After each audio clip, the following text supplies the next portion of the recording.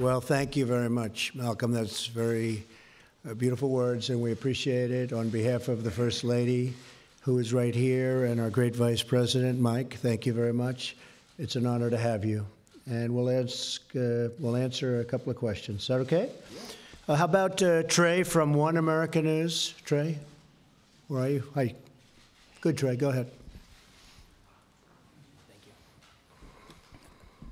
Thank you, Mr. President. Yes. I have a couple questions for you. If you how about one? Go ahead, compromise it too. Following mass shootings, there's often a lot of talk and little action. So I ask you today, what specific pieces of legislation or legislative framework will you propose to lawmakers following the Parkland shooting? Well, we're going to do a lot, but we are going to be very strong on background checks. I've spoken with many of our people in Congress, our senators, our congressmen and women, and there's a movement on to get something done. We want to be very powerful on background checks. When we're dealing with the mentally ill, as we were in this last case, he was a very sick person and somebody that should have been nabbed. I guess they had 39 different occasions where they were able to see him or potentially see him. We want to be very powerful, very strong on background checks, and especially as it pertains to the mentally ill.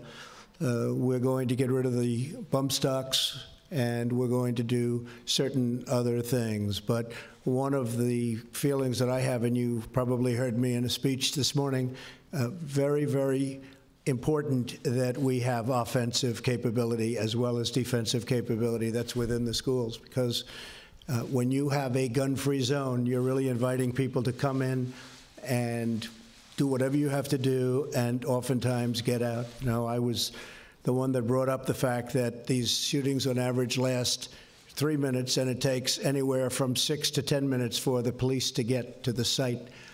And I want to have people in the building. And in many cases, you have ex-Marines and ex-Army and Navy and Air Force and Coast Guard. You have them in the building, and they can have concealed weapons and still be teachers, or they could be in the building in a different capacity. But we have to have offensive capability to take these people out rapidly before they can do this kind of damage. But we'll be putting in strong language having to do with the background checks, and that'll take place very quickly. I spoke with Paul Ryan this morning, with Mitch McConnell, and people are looking to really energize. I know that you've had, this has been going on for a long time, many, many years. And you've had people in my position, and they would mention things, but not a lot of things got done, obviously. We take it very seriously. We want to put an end to it. And if, by the way, the bad guy thinks that somebody's in this room with a weapon that's going to be pointed at him with live bullets, he's not even going into the school. It's the one way you're going to solve it. You're not going to solve it with gun-free spaces, because they'll get in there and they're going to be the only one with a gun. So we need offensive capability, and we're going to be doing something about it. We're dealing with Congress right now. Thank you. If I could follow up, Mr. President, amid talks of arming teachers and mental health, what specific commitments to American students can you make that these policies will make them safer? Well, I think it's going to make it safer. And, you know, the problem that's been happening over the last 20 years is people have talked. You said it. It's all talk. It's no action. And we're going to take action. I think it's going to make it safer. I think the fact that you have some capability within a school, they're not going to go into that school. They're not going to do it. You can look at what's happened with airplanes, where we put marshals on planes with guns, where pilots in many cases have guns. Nothing's happened for a long period of time, when it used to almost, it was getting to a point of being routine. When you have somebody with a gun staring you down, it's going to be a lot different for them to walk into those schools. Right now, they look at the sign outside. This is a gun-free environment. That means they're the only one with a gun. And the damage this lunatic did in that school for such a long period of time. And frankly, you had a gun, and he was outside as a guard, and he decided not to go in. That was not his finest moment, that I can tell you. He waited, and he didn't want to go into the school. I just heard this, and it's a terrible situation. But we need people that can take care of our children. We're not going to let this happen again. And the way it's not going to happen again, because they're basically cowards. Innately, they're cowards. and if they know bad things happen to them once they get into that school, by people that love the children. See, a security guard doesn't know the children, doesn't love the children. This man standing outside of the school the other day doesn't love the children, probably doesn't know the children. The teachers love their children. They love their pupils. They love their students. They're doing it also from love. Now, they have to be very adept. I'm not talking about every teacher. I'm talking about a small percentage. But people that have great ability with weaponry, with guns, those are the only people I'm talking about. But they'll protect the student. For the Prime Minister? Certainly. Thank you, Mr. Prime Minister, for joining us today here in Washington. Australia is known for helping the Syrian people and Syrian refugees. So I ask you today, as the world watches, what steps can Australia take with the help of President Trump and the United States to ensure that civilians are protected in eastern Ghouta? Well, the Australian Armed Forces have been working as part of the coalition to defeat Daesh in Iraq and Syria for some time now. Our principal concentration or focus of our efforts now is in Iraq as opposed to Syria, where we are training both their elite special forces unit, their counter-terrorism service, and their regular army and armed police. We have trained over 30,000 personnel at our task force Taji, which is based at the Taji airfield near Baghdad. In terms of refugees, Australia has a very substantial humanitarian program. We're currently taking about 18,000 refugees a year. We've taken 12,000 in addition to that, from the Syrian conflict zone. But we determine which. We are very careful about security, of course, in terms of our humanitarian program. But I think it would be fair to say the President has, of course, the most insight into this area here, but it would be fair to say that ultimately the resolution in Syria has to be a political settlement, and that, I'm sure, is what Secretary Tillerson is working towards. And if I could briefly follow up, specifically, though, in Syria, as two of the most powerful men in the entire world, is there anything that you can do to stop the bloodshed? Well, ultimately there has to be a political settlement. It is the campaign to destroy Daesh or ISIL has been largely completed. The so-called caliphate has been reduced down to a few pockets. It has been smashed, and Americans and Australians have worked bravely, effectively with our allies and partners in the region to do that. And that's very important, by the way, to keep Australians and Americans safe at home, because the image of ISIL's invincible caliphate, sweeping across Syria and Iraq, and they said they were going to sweep across Europe, all of that was a big recruiting tool. So this was a very important part of our global effort. But ultimately, the settlement in that region has to come from a political settlement among the people who live there. I will say what Russia and what Iran and what Syria have done recently is a humanitarian disgrace. I will tell you that. We're there for one reason. We're there to get ISIS and get rid of ISIS and go home. We're not there for any other reason. And we've largely accomplished our goal. But what those three countries have done to people over the last short period of time is a disgrace. Okay, would you like to ask a question, Mr. Prime Minister? Yes, I think, yes, we're Phil Curry from the Australian Financial Review. Thanks, gentlemen. Mr. Trump, Mr. Turnbull, Phil Curry from the Financial Review. To you, Mr. Trump, just on the region and China and associated issues, the United States Navy has conducted frequently freedom of navigation sail-throughs through the disputed areas. Would you like to see the Australian Navy participate directly in those operations alongside the US allies? And whilst on the region, could I ask you what your latest thinking is on the Trans-Pacific Partnership? Are you softening your opposition to that, or do you remain as opposed as ever? Well, I think the Trans-Pacific Partnership was not a good deal for us. And if they made it a good deal for us, I'd go in. But honestly, it wasn't. I like bilateral deals much more than multilateral. I like to be able to negotiate with one country, and if it doesn't work out, you terminate. And during the termination notice, right after you get sent, they call you and they say, please, let's make a deal, and you fix the deal. When you get into multi, you can't do that. But Trans-Pacific Partnership, TPP was a very bad deal for the United States. It would have cost us tremendous amounts of jobs, would have been bad. But there's a possibility we would go in, but they will be offering us a much better deal. I would certainly do that. As far as your lanes are concerned, we'd love to have Australia involved, and I think Australia wants us to stay involved. I have to say we've developed a great relationship with China, other than the fact that they've been killing us on trade for the last long period of time, killing us, absolutely killing the United States on trade.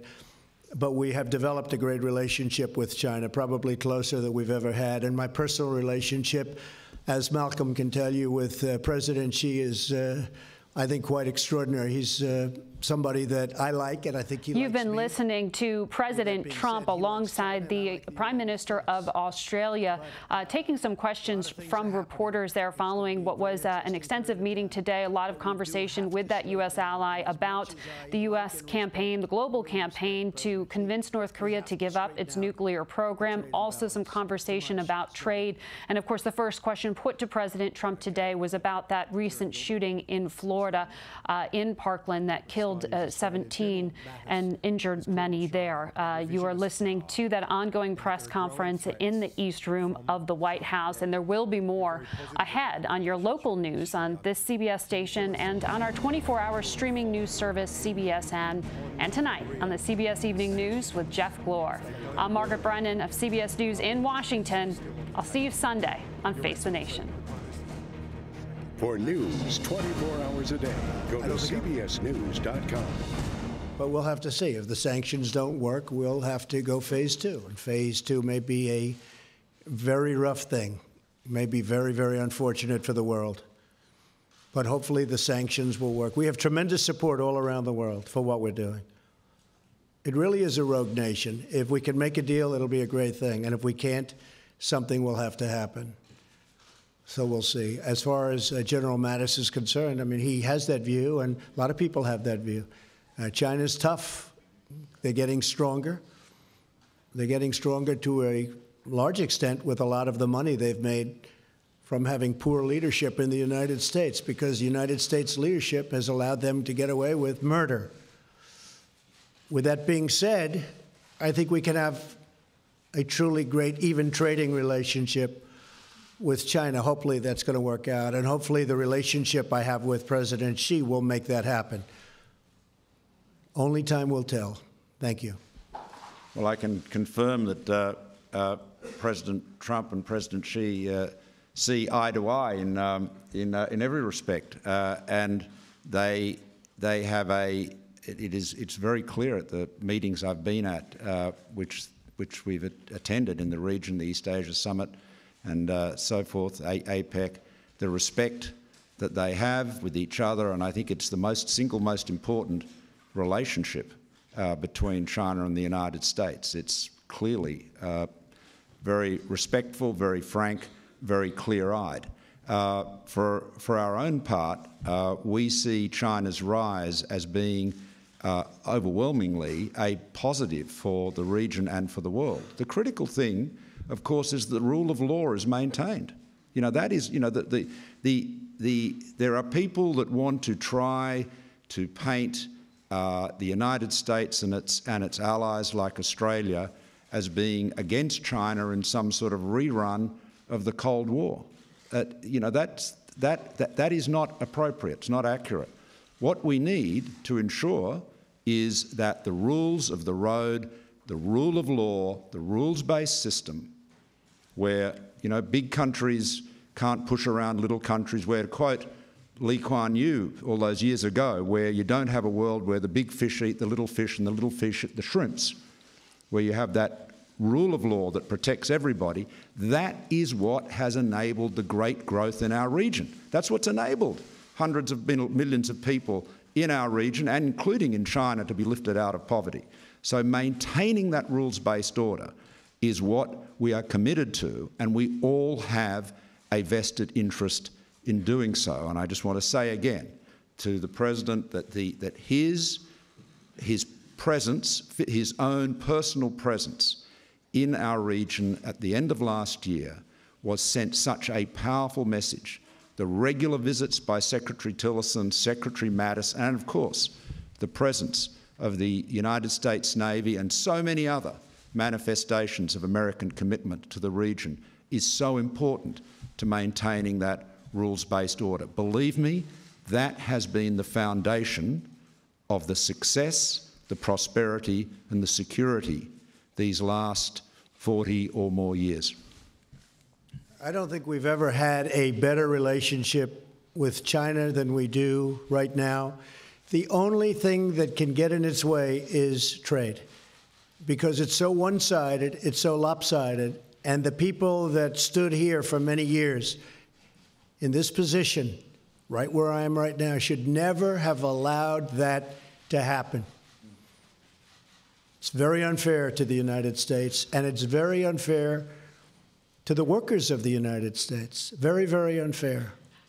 And even today, it's extremely hard on companies that want to do business in China because the barriers are incredible, whereas the barriers coming into our country are foolishly not.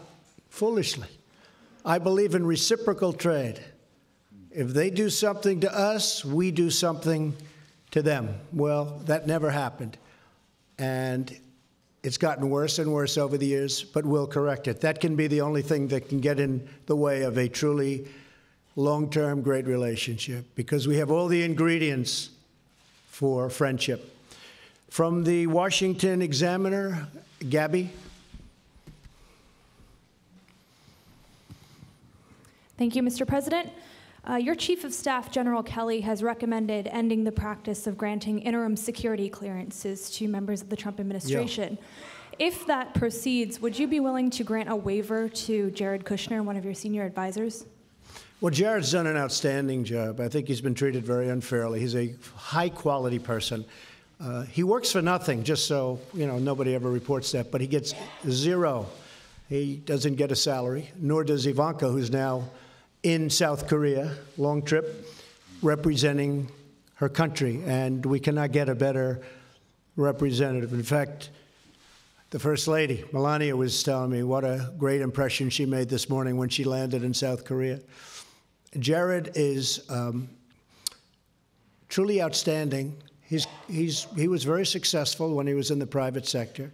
He's working on peace in the Middle East and some other small and very easy deals. They've always said peace in the Middle East, peace between the Palestinians and Israel is the toughest deal of any deal there is. How come I've heard this all my life? That as a former deal maker, although now you could say maybe I'm more of a deal maker than ever before, you have no choice as president to do it right.